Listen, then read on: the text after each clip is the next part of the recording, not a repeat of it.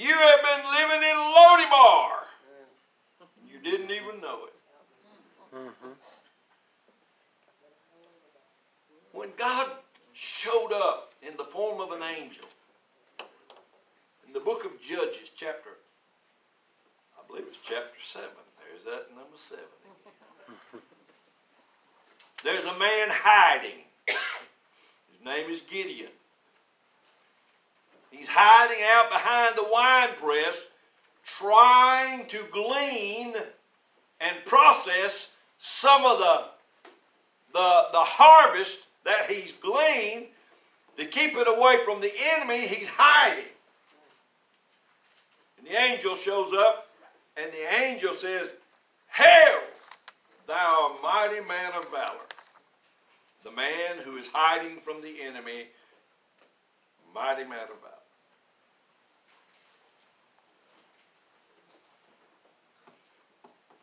And he says, "You must have me confused with somebody else. Because I am from the least tribe and the least family in that tribe, and I'm the least one in the family." That's 3 strikes. And he said, "You must have me confused. I'm not a mighty man of valor." And the angel says, "Come now, therefore. God is going to use you to deliver your people." He sure didn't feel like it. He sure didn't act like it. He sure didn't know it. But I want you to see something. God did not call this man what he was. He called him what he was supposed to be. Can you see that? Yes, sir. Mm-hmm. What was he doing? He was trying to get him to see himself as God saw him. He's trying to get him to see himself in the light that differentiated than what the enemy wanted him to see. We've been lied to.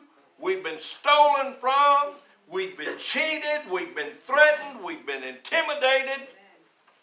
I said, "Oh, I don't see all that."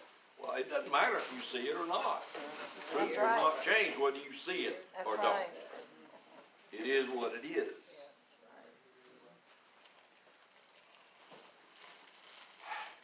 Jesus asked the demoniac, even the demoniac that lived in the tomb, screaming and crying and cutting himself with rocks. Jesus asked him what his name was. Why? Because he wanted the man to have an identity. And the man's identity had been stolen by all the devils that had crowded into him. And they spoke, and they said, "My name is Legion, for we are many." When Jesus got through with that man, the Bible says he was sitting at the feet of Jesus, clothed and in his right mind, and wanted to go with Jesus. He had his name back. He had his life back. That man had a mother and a daddy. That man had a family. All of that was stolen from him. All of that was given back to him. He wasn't the same man because Jesus asked him what his name was. God went through great lengths to tell Adam who he was.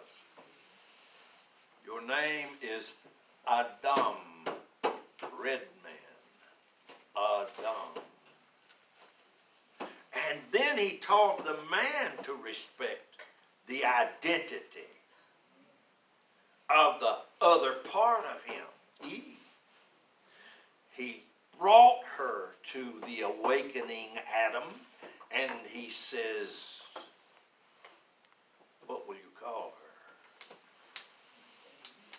Her name is Eve. In the Hebrew, his name was Ish, and her name was Isha. But in the English, it's Adam and Eve.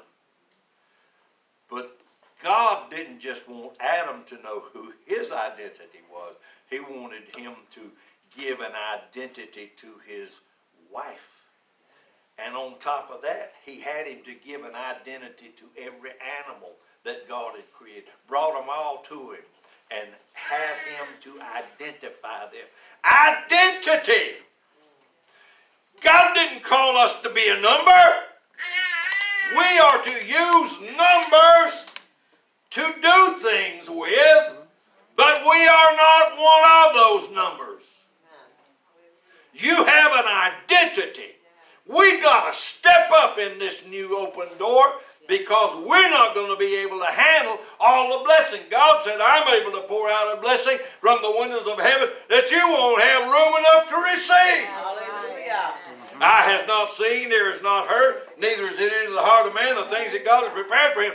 Get ready! That's right. Glory. Get ready.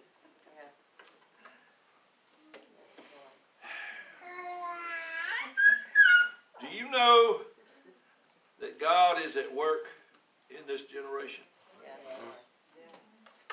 God's about names, identities. He created a creature named Lucifer. His name, Lucifer, was given him by God. And Lucifer means light bearer. But this creature made a decision that he did not have permission to make.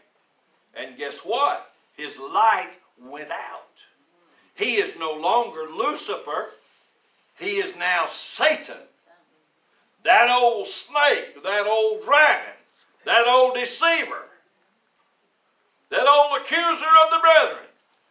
He is no longer Lucifer. He has lost his identity because of his ignorant stupidity. He was in heaven already and blew it. At least you blew it on earth.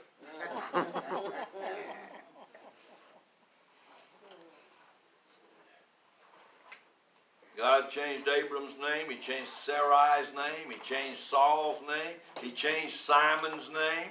Why did God change their name?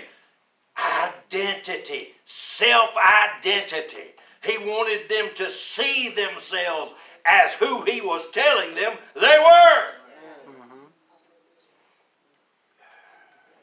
The reason Satan came against Adam was because he was jealous of mankind. He still is. He hates us because we are who he wanted to be. You are now the light. You're the light of the world. That's what Jesus said. God made all of creation good. He made it and he stood back and looked at it and said, it is good. 6 times. It is good. It is good. It is good. Talk about the goodness of God. Good. It is good. It is good. God said to Moses, get in the cleft of the rock and I'll show you my goodness. I'll make my goodness pass before you. And guess what? Out of that, Moses wrote the book of Genesis. And God created and stood back and said, it is good. That's the goodness of God. Amen. Guess what? He said everything was good that he made, but then he made a man.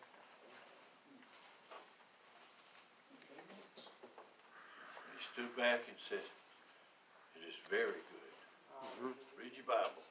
It is very good. Why? Because everything else God made, he made it with his word.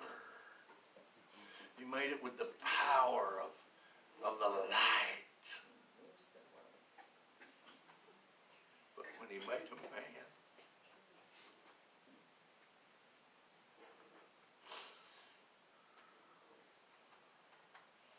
he put a part of himself in that man. Yes. He breathed a part of himself into that man. He didn't do that in the other stuff. He did it into the man. Man was not designed to be just another Job. He was not designed to be just another Tom, Dick, or Harry. He was not designed to be just a number. He was designed in the image and likeness of his Father. God respected who he had made. Hallelujah. And the devil has stolen it. And we got people living in the streets. And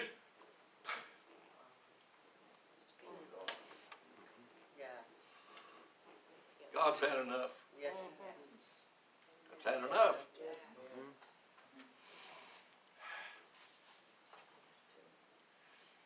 Satan got Adam to sin. Why? Because he didn't want him to see himself as God had told him who he was. He wanted to see himself without the glory and the honor. He wanted to see himself in a different light. He wanted to see his own image differently. If he could convince Adam that he was not who God said he was, then he'd have him.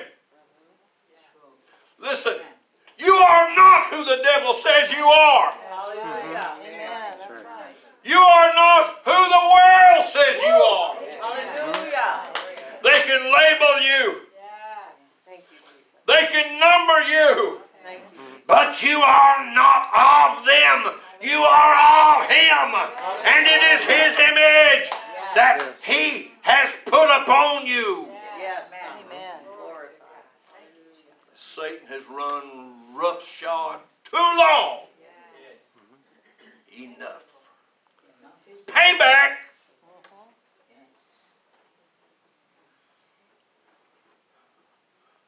Ephesians 2:10 says, not talking about elephants and zebras, not talking about giants, not talking about this group or that group, Or cats and dogs. talking about mankind. For we are his workmanship. Yes, we are. The word workmanship there is translated masterpiece. For we, not a dead dog, a masterpiece of God. Created not in Adam, but in the last Adam, Christ Jesus, King of kings and Lord of lords. And he hath made unto us, Revelation 12, kings and priests in the earth. This earth does not belong to wickedness. It does not belong to evil. It does not belong to darkness. Darkness has been in charge too long. Hallelujah. That's right. It belongs to the children of light. Yes. Amen. Amen. We are his masterpiece. Yes, we are. 2 Corinthians 5:17. 5, the number of grace. If any man be in Christ, he's a new creature. Old things are passed away. Behold, all things are become new. We are a part of God's new creation. God started over in Christ. The devil has no right to you. He has no right to this earth. He has no right to the things that God has prepared for you and me. He has no right. It is time for him to be arrested and tried and found guilty and judged and punished. Now, I need a volunteer. Hey, y'all doing? Yes, sir. Sherry, come up here. Yes, sir. I'm going to let you be my guinea pig. Okay. I'm going to show you something. God has shown me that the kingdom of God operates by laws. And in the kingdom of God are keys and principles that are a part of God's order for the earth. In this box here, I have, come back here. Okay. In this box here, I have a prime key of the kingdom. I want you to take a peek at it, okay? Yes, sir. Hallelujah. Don't say it. I won't. Hallelujah. You agree with that? I agree with that. Yes, sir. Hallelujah. What Sherry just saw is this herself. Hallelujah. Herself. All right. Hallelujah. Now that could have been you. Hallelujah. But you didn't volunteer. I'm just kidding. It is you.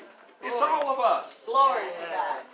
What we have to understand that you don't just have the keys of the key. You are the keys. That's right. You are the hope of glory because Christ is in you. Hallelujah. We are not the offscourings. We are not the downtrodden. We are not the weary and the poorly shod. We are sons and daughters of Almighty God. And the devil is a liar. He is a liar. Thank you, Lord. Baby's going to grow up knowing stuff that we wish we'd have known. That's right. Yes, that's so true. That's right. Thank you, Jesus. Gonna make a difference. I'm telling you something. God is at work. Yes. We got to step up our game. Yes.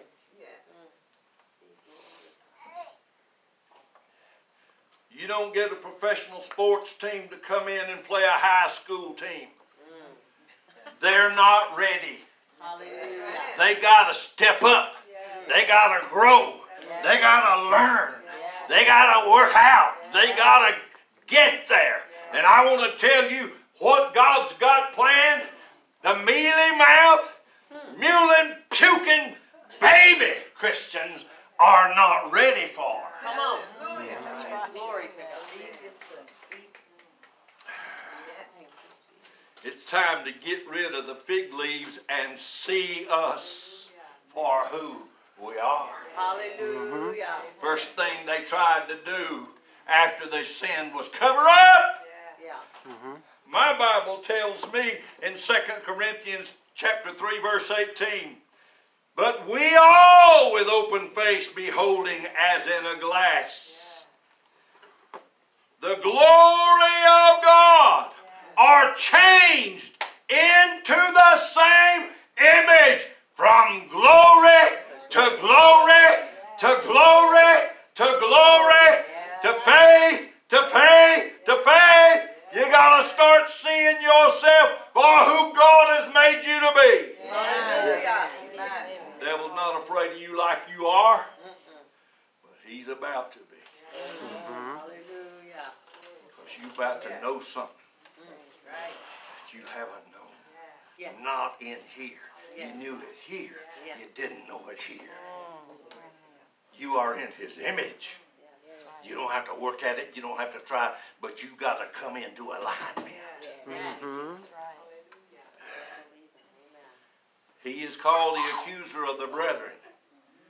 There's a reason for that. Because if he keeps accusing you and telling you you're this and you're that and you're not this and you're not that and all that, then if he can make you believe it, then he's got you. That's right. Enough of his lies. Amen. That's 5 satanic accusations.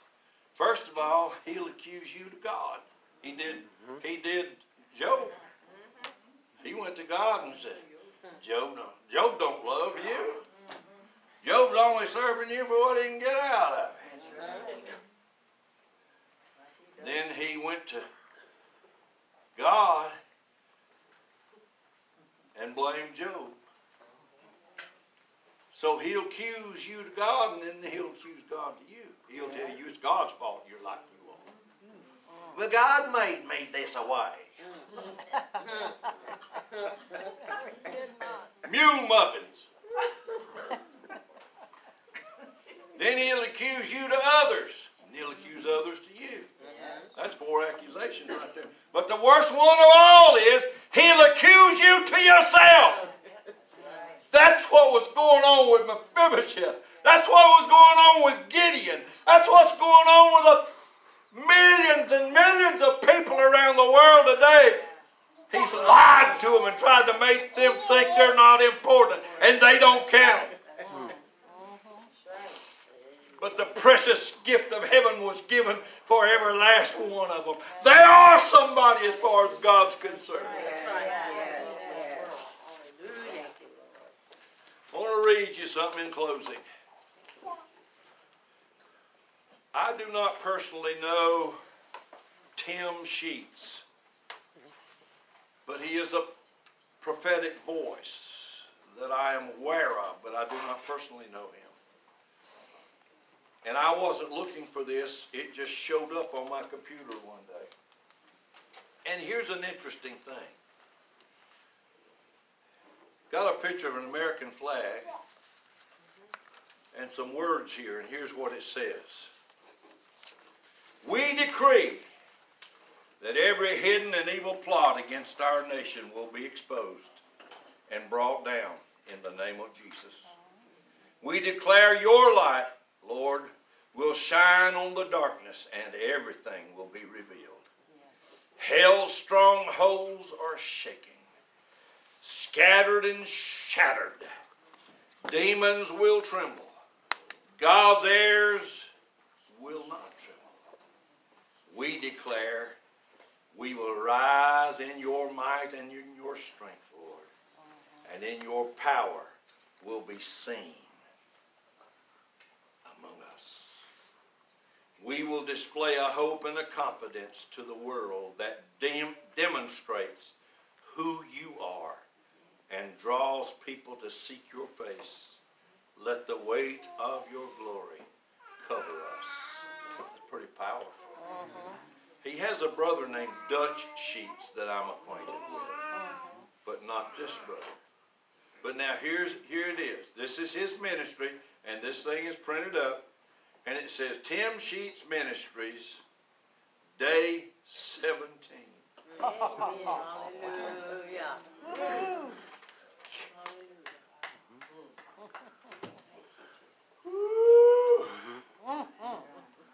Been 153 days, 153 years, but we finally come to pay back. That's right. Stand up on your feet.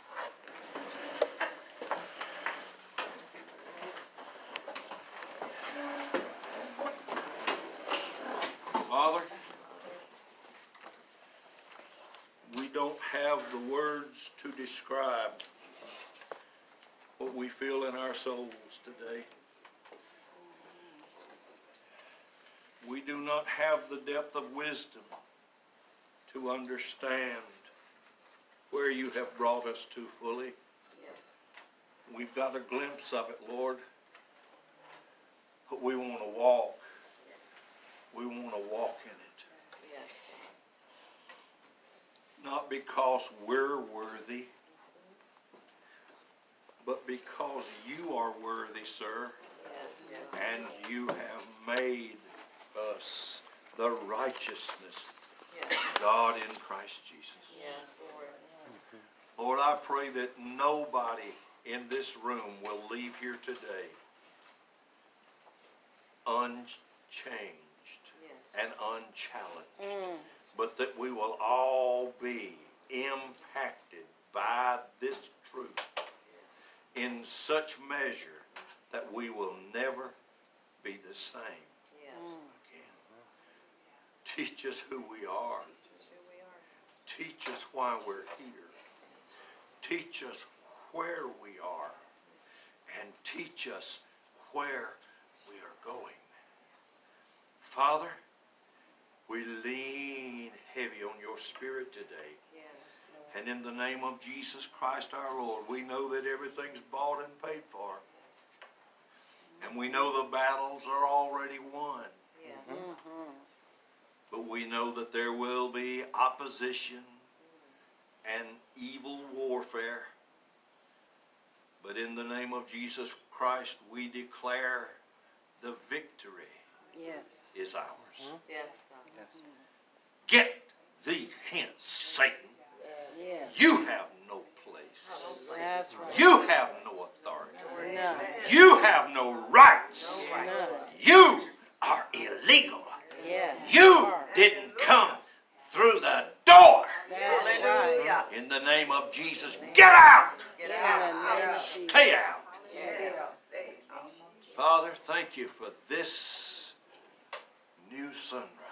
Yes. This new door of impossibilities Yes. coming to pass. We trust you, we believe you, and we anxiously